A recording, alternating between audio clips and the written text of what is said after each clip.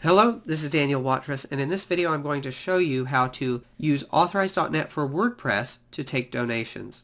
First, you begin from the dashboard in WordPress by following the menu down to Authorize.net and click on General Settings.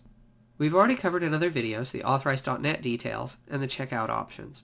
So now, when we scroll down a little bit further, you'll see donation options. There's what is called a donation shortcode. By clicking in this field, it selects the text, and so you want to copy that text from that field.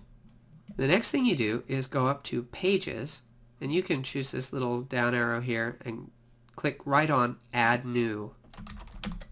Provide a title,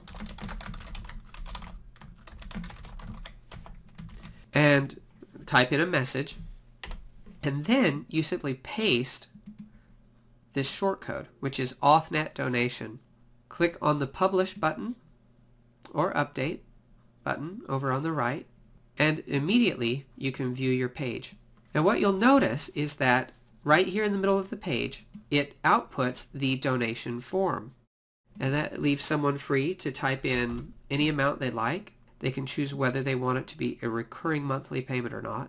And when they click Make Donation, it brings them right to the checkout page. And it tells them what they've chosen. $25 every 1 month ongoing. And all they have to do is type in their billing details, their credit card, and they're done. So that's all there is to it in order to add donations to your website. And by the way, the AuthNet donation form isn't limited strictly to donations.